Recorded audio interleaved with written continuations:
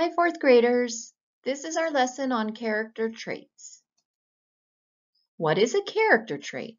Well, a character trait is a word that describes a character's personality. For example, brave, kind, bossy, or honest.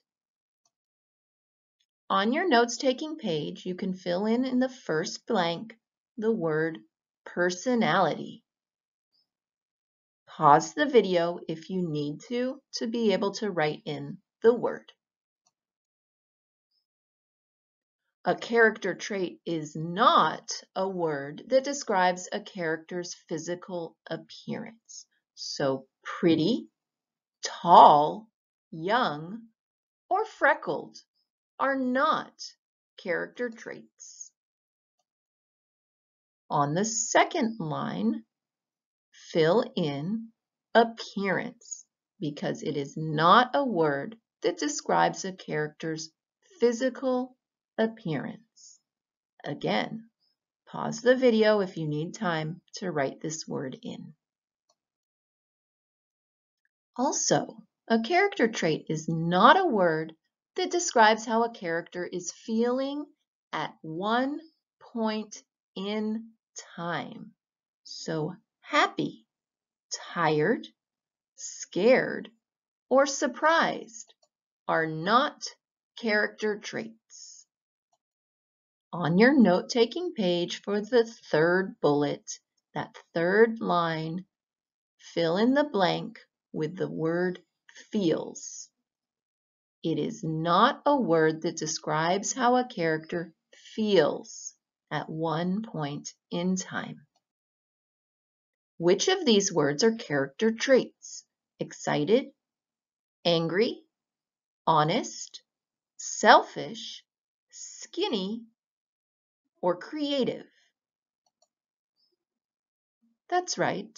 Selfish, honest, and creative are three of words that are character traits. Circle those words on your note-taking page. Most of the time, character traits must be inferred by the reader. To infer means to make an educated guess based on the things that we're seeing in what we are reading. In the last chapter, Bella almost started crying when Evan told her about how he had found an injured bird on the sidewalk. Now, in this chapter, Bella just told her friend that she was sorry that her grandma died. I can infer that Bella is a very compassionate person. So character traits can be inferred based on four things: feelings, actions, dialogue, and thoughts. Keep in mind a note about character traits. There are often synonyms for character trait words. Can you name synonyms for the following character traits? Brave could also be fearless. Kind could also be considerate. Bossy could also be controlling. And honest could also be trustworthy. If a character consistently feels a certain way, it can sometimes point to a noticeable character trait. For example, if a character feels jealousy toward other characters at multiple points throughout the book, jealous can be named as a character trait for that character. Let's take a look. Matt was scared to walk through the cemetery a few minutes ago, and now he is frightened by a dog growling. A character trait I can infer is Matt is fearful. So in your notes page, or on your notes page, in that first box, one of the four things that we can infer a character trait on It's based on feelings. And we inferred that Matt is fearful. The second one is actions. If a character consistently acts a certain way, it can point to a noticeable character trait. Cassie's grandparents gave her money for her birthday. Cassie decided that the families at the crisis shelter needed food more than she needed a new toy. So she donated her money to the crisis shelter.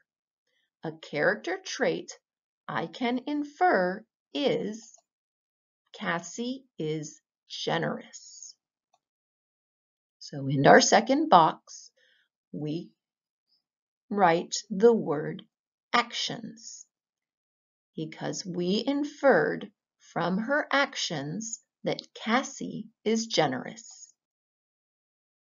The third way we can infer a character trait is through dialogue. Dialogue refers to the things a character says. Watch for patterns in what the character says to others. Even though Madeline was already talking, Sadie interrupted her to tell her classmates the story of what happened to her over the weekend. Later, she told Bree that her sweater looked old and ugly. A character trait I can infer is Sadie is rude. So on the third box, place dialogue because we inferred from the way that Sadie was talking that she is rude. And the fourth way we can infer character traits are through thoughts. What is the character thinking? Watch for patterns in what the character thinks. Brian decided that he wanted to earn money during his summer vacation. He determined that he could mow 4 lawns a day. He hung a poster in his neighborhood, and soon his phone was ringing nonstop. A character trait I can infer is Brian is ambitious. On that fourth box, thoughts. We inferred that Brian is ambitious from the thoughts that he had on how to earn money during his summer. What do these character trait words mean? Sly. This type of person plays clever tricks on others. Foolish. This type of person often makes unwise decisions. Diligent. This type of person works hard to accomplish things. And lazy. This type of person does not like to work or exert effort. So let's see which character traits apply to the following passage. Jesse and Andrew were picking strawberries that their parents would sell at the farmer's market the next morning. It's hot out here. Let's take another break, suggested Andrew. We just took a break 5 minutes ago, replied Jessie. She continued to move down the row, picking ripe strawberries from each plant. I think we should keep working and just get this done. If we take too many breaks, it is really going to get hot out here. Andrew shrugged. Suit yourself. I'm going to sit under the shade of that tree over there. 5 minutes later, Jessie glanced at her brother. His flat was nearly empty because he had been feasting on the few strawberries that he had already picked. She shook her head in disgust. He is going to regret this in an hour when I have finished my rows and he is still out here working in the heat. So we can infer from this passage that Jessie is diligent. She's a hard worker. And we can also infer that Andrew is lazy and foolish. Let's read another passage. "Yes, I caught my dinner," said the cat. "Let me go! Let me go now!" screamed the mouse. "No way! You will make a tasty meal for me," answered the cat, his mouth already watering. "How about we make a deal?" suggested the mouse. "If you let me go, I will lead you to the mouse hideout. Then, instead of eating one little old scrawny mouse today, you will be able to dine on a mouse each day for the next month." He makes a good point, thought the cat. It would be better to know where I could find my dinner for the next 30 days. Okay, it's a deal. Lead me to the mouse hideout. As soon as the cat released his grip on the mouse jumped to the ground and scurried through a hole in the wall. "Wait a second! What about our deal?" called the cat. There was no reply. The mouse had already vanished. So from this passage, we can infer that the cat is foolish and the mouse is sly. What about these character trait words? What do they mean? Arrogant. This type of person thinks she is better than others. Bossy. This type of person gives unwelcome orders to others. Optimistic. This type of person takes a favorable view of events. Pessimistic. This type of person expects only bad outcomes. Let's infer some character traits from the following passage. It was yet another rainy day, and Mrs. Hawthorne's students were having an indoor recess. "What are you guys doing?" Linda asked, peering at the papers in front of Amber and Valerie. Amber glanced helplessly at Valerie. She didn't want to answer, but she also knew that she couldn't be dishonest.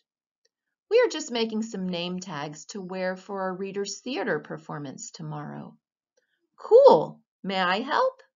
"Well, we don't like it when you start telling us what we need to do," said Valerie. "I promise I won't do that this time," vowed Linda. Amber moved her papers to make room at the table for Linda. Linda sat down. She glanced at Valerie's paper. "Valerie, I'm not telling you that you have to do this, but I really think you should add a border to the name tag." "And Amber, that scribble looks horrible. Maybe you should start over." So we determined that Linda is bossy. Let's read another passage. "I looked at your math exit tickets yesterday after school," announced Mrs. Pearson at the beginning of math class, "and it looks like the majority of you are still unsure of how to multiply 3-digit numbers. Therefore, we are going to review the process today." Alexander groaned. "I might as well get comfortable and take a little nap. This is easy for me. I don't need a day to review."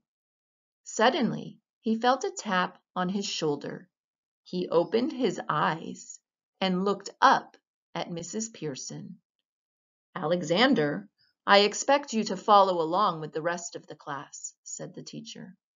"Mrs. Pearson, I learned how to do this 2 years ago. Believe me, I know what I'm doing." "Really? You might be surprised to know, then, that you didn't get all of the problems correct on your exit ticket yesterday," replied Mrs. Pearson. Alexander is arrogant. That concludes our lesson on character traits. The next thing I'd like for you to do is start thinking about some character traits that describe you.